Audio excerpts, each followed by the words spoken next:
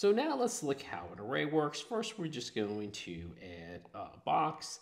Let's get rid of our sphere. And let's now add the array.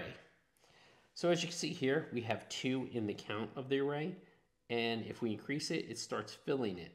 Now, that's because we have clicked on fit inside. If we turn off fit inside, what will happen?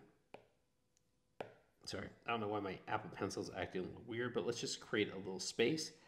This is the offset in between. Let's make this larger so we have some offset. But if we click off fit inside, what will happen? Sorry guys, I don't know. I think my Apple Pencil may be dying during this tutorial. So let's just add that. So now, as you can see, it's now made 7 cubes. So the same thing applies if we turn our Y count up.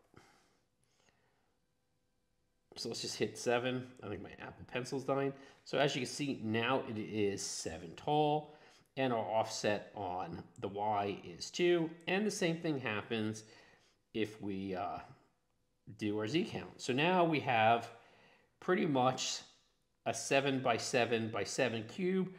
The offset on the Z-axis is 2, the offset on the Y-axis is 2, and the offset on the X-axis, let's just make that 2 so everything is even.